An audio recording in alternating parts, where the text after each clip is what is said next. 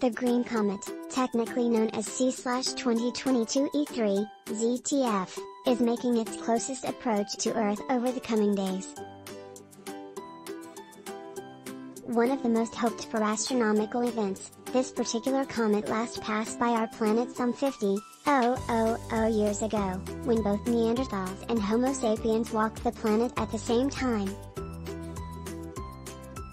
However, C/2022 ZTF is quite small, so it won't be as bright as other more famous comets that appear periodically in the night sky. This means that you will need to seek out some place with very little light pollution, and even then, due to its faintness, will be difficult to see.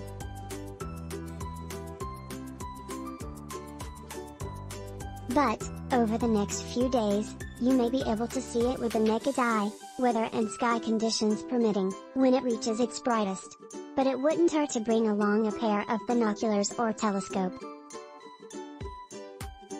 Here's where you'll have the best opportunity to see the celestial phenomenon.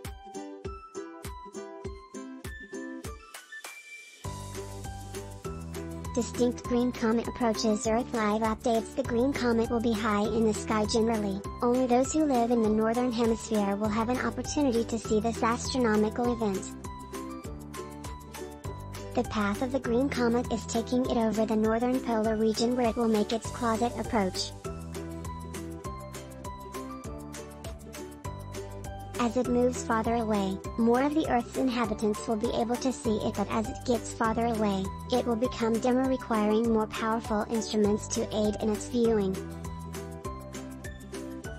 However, because it will be relatively near Polaris when it will be at its brightest, comet hunters, as long as they are in a fairly open space, will be able to look straight up into the sky to catch a glimpse during 1 and 2nd of February, when it will be easiest to see.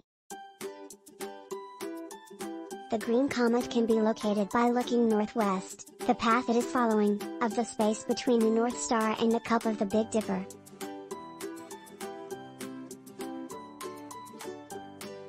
In the morning hours, when you'll have the best viewing as the moon is waxing, getting bigger and brighter each day, it will be above and to the left of Polaris.